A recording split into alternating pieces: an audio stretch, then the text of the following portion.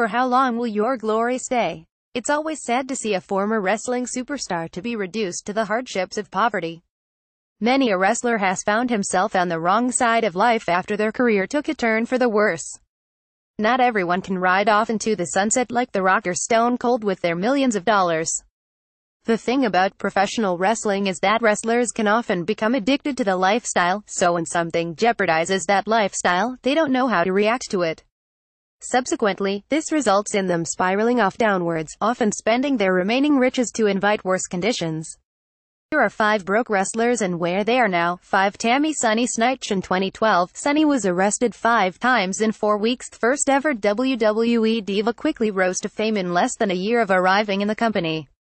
She rapidly established herself as the best manager around, leading the Body Donnas and the Legion of Doom to success.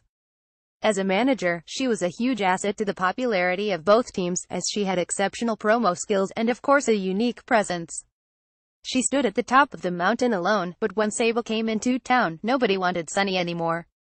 After her boyfriend Chris Candido died in 2005, Sunny went on to wrestle at a few independent circuits until she kept getting arrested several times for public disorder complaints and drug abuse.